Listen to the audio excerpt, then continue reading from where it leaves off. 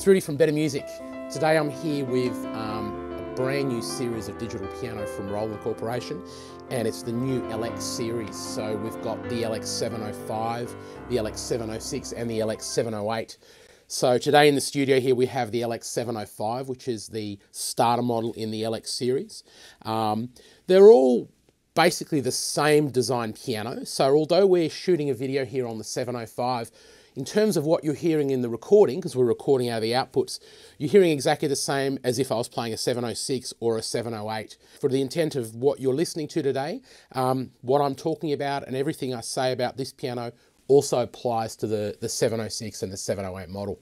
So this is a whole new series. Let's look back for a moment and look at the previous series from Roland, which was the LX7, LX17 series.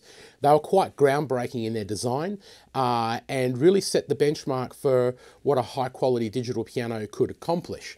And that model range was very, very successful, and a lot of people bought them and a lot of people play them and were very, very happy with them. So what have they done? What have they changed? Well, it was already a very good product, and when the new product came out, I thought, well, geez, how are they going to make it a lot better? Obviously, they always do, but we're going to talk about what they've done that's different. So the main difference between this and the previous series is the sound engine is completely new. So they used supernatural modeling before. So now the technology is called PureAcoustic modeling, and you might think, oh, well, it's just a name change. Well, it's not really just a name change. The computer processor on board now has two completely dedicated chips to two different sound engines. So rather than having one sound engine, which a whole bunch of different models to create one sound, we have two completely different processors on the board inside the pianos across the whole range that models two different pianos. And those two different pianos are an American model piano and a German model piano. Now, we all know there's only one piano manufacturer in the world that builds the world's most famous pianos in America and in Germany, and that's Steinway. So these are the models that have been designed in the LX series. So not only do we have two completely different models, which obviously adds, it's like having two pianos in one, you've got two completely different characters, but the detail on the modeling and the extent to which you can hear all the nuances in the two different pianos has been amped up. And from playing the pianos, there's just more detail in the sound, and at first you don't notice it straight away, but as you start to play it more and listen to it, you realize how detailed the sound is. So let's go through and just have a listen to a few of the different models in here. So we're going to start with the European Grand. There's two European Grand models in here. We'll start with number one, which is actually the one I was playing in the intro.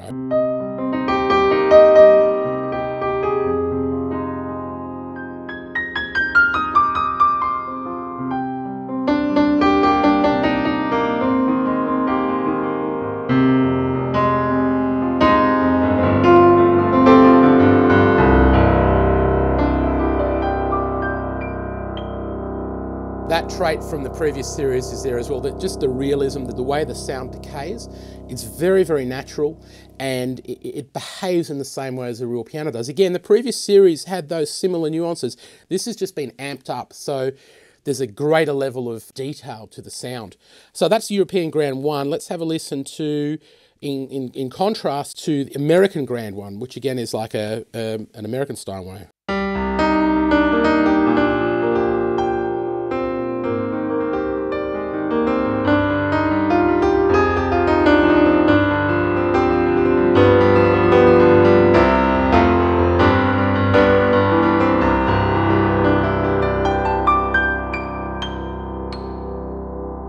So completely different character.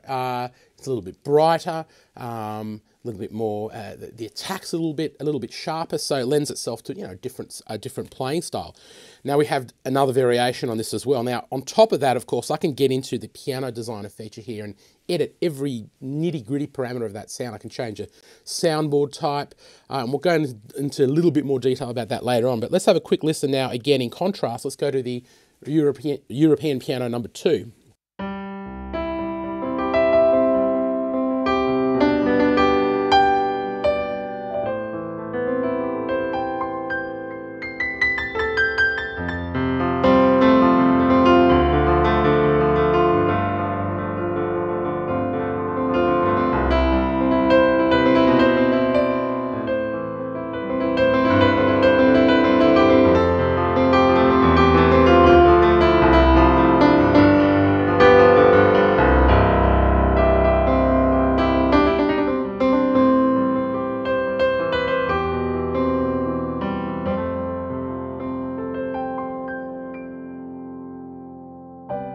like that one. That both the American sounds nice, but the European version 2 is just, it's really tactile in the way it responds to the action, and the sound is very detailed. Let's go to the American version 2 and see what that's like.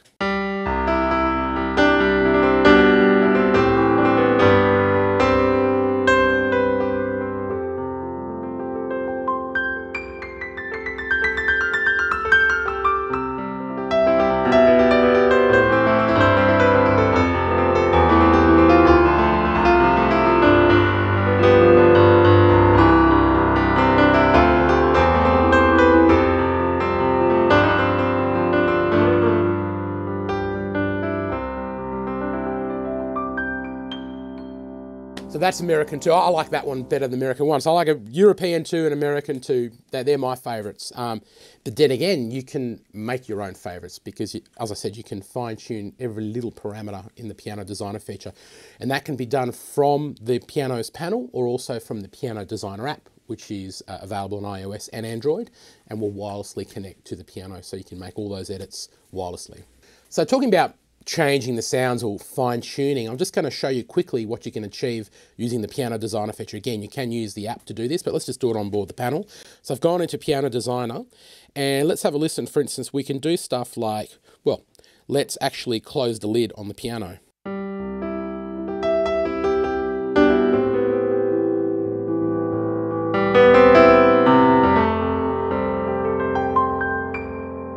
It's virtually opening and closing the lid, but it's not just doing EQ or changing the volume, it's actually modelling the sound as it would change when you open the lid on a real grand piano. Another thing we can do, for instance, so lid, let's go back to, so you can change the hammer noise, the duplex scaling, the string resonance, the key off resonance, the noise that it makes when you lift off the keys. Really cool thing you can do also, there's actually cabinet resonance, sort of a bit like haptics on your iPhone. You can change the feel of the vibration under the button. So this, you can change the amount of vibration you'll actually get through the keys and the cabinet when you play loud, which is what happens on a real grand as well. So it gives you a very authentic feel to the instrument. One really cool feature, and this is where you can really see what the modelling does, is fiddling with this soundboard type of the piano. So you're actually changing the behaviour or the design of the soundboard that's used in the model that they've made of the particular piano. So let's have a listen. This is on soundboard type 1. Soundboard 2.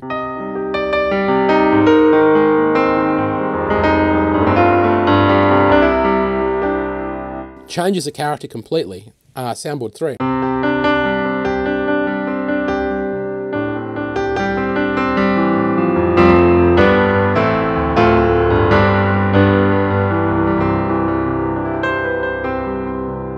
There's a whole bunch of other features you can do. You can adjust the key response, the key touch.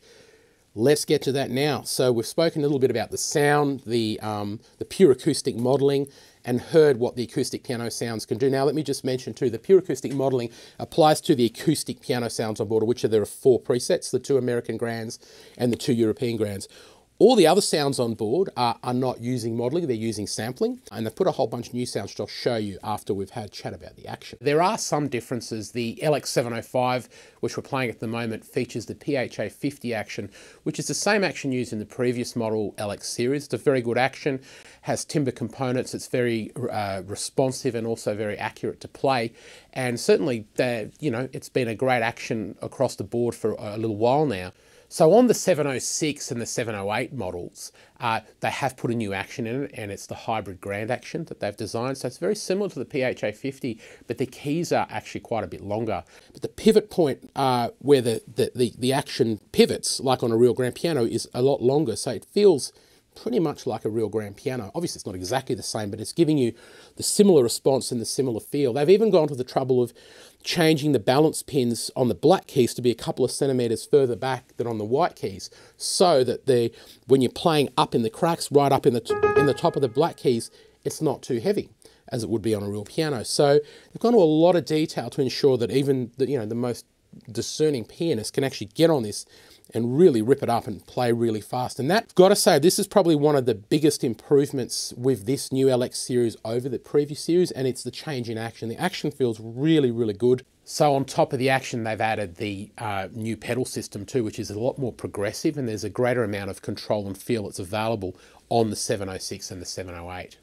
Just before I go and show you some of the other sounds other than pianos, I do want to just show you the European piano too, which I like, mixed with the symphonic strings, because that's one thing that you will tend to do if you're layering sounds on a piano of this quality, is mix some nice strings in, and they do make a really nice match. Let's have a listen.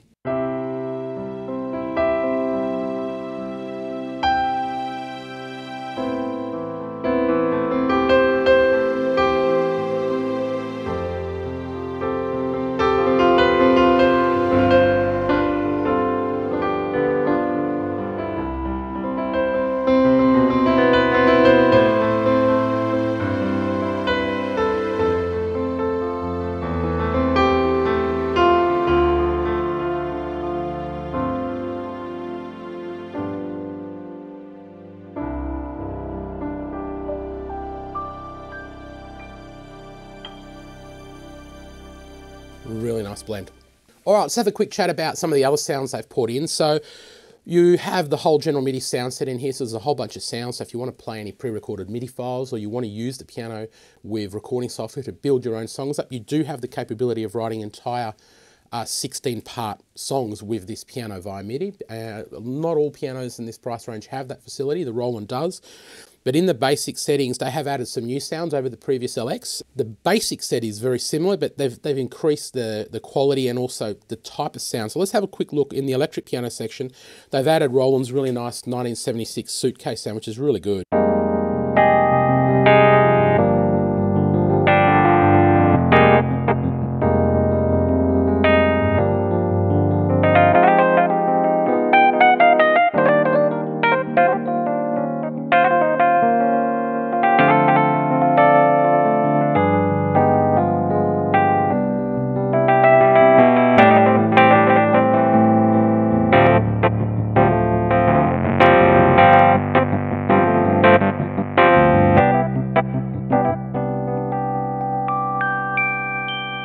Really nice sounds. Let's go through a few other things. So there's other string sounds in there as well, things like the epic strings.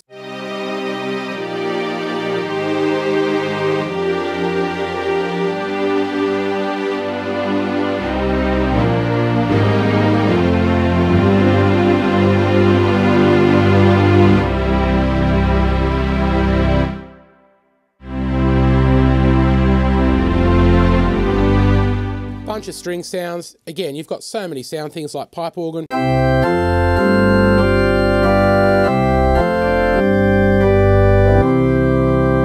So obviously the most important sounds in the new LX series are the pure modelling piano sounds, and they are really, really good. But as we've just seen, there's a whole host of other sounds you can use in here. And in terms of features, well, they haven't skimped either. I mean, you can split, you can layer. You also have Bluetooth MIDI and also Bluetooth audio streaming, so you can use it as a Bluetooth speaker and stream music from your device. You have a USB device port, so you can also record and play back WAV file and also MP3. Another thing they've done, which is modelled as well, is they've got some incredibly realistic different settings for the environment in which you would be playing the piano. So you can make it sound like you're in a concert hall, and they're actually modelled off particular concert halls. So let's go through. This is in the My Stage section. So we've got the European Grand on here. At the moment, we're going to listen to it on the piano recital setting.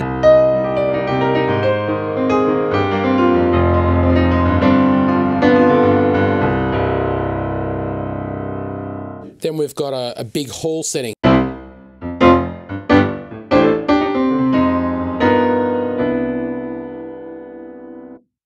Lakeside Studio.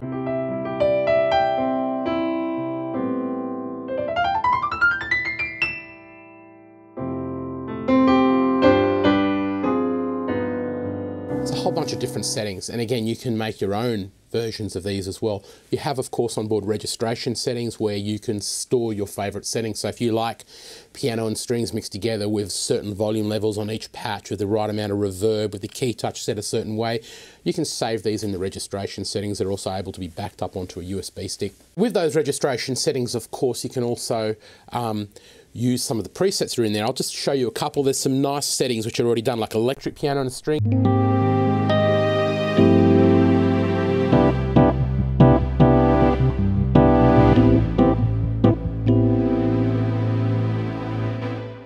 grand piano and electric piano.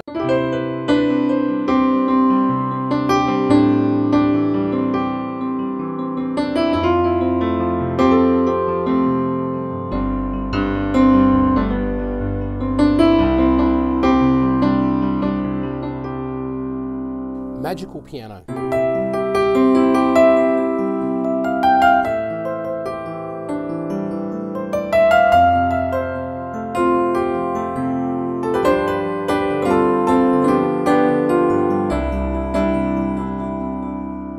So those are just some of the settings. Again, you can manufacture your own, you can save them, you can use the Piano Designer app.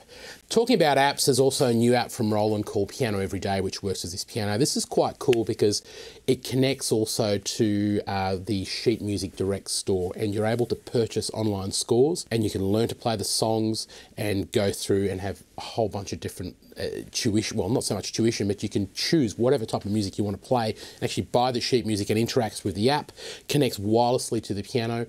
This is a pretty cool feature if you know, just starting to play, or you just want to be able to use technology to get the most out of music. So again, today I have the new LX700 here in front of me, and we're really talking about the whole new LX range, which is the 705, the 706 and the 708. The cabinets are really now, they're sort of just like a real piano, and they've got some really nice new finishes. This is actually called a charcoal finish.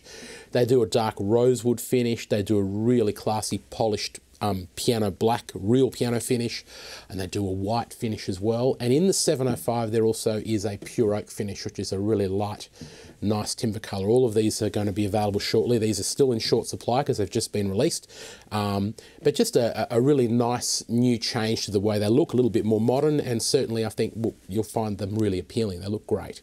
So apart from the cabinet designs, now if we had the LX708 here and 706, the 706 sits around about this height and the 708's about that high, pretty much like a big upright piano.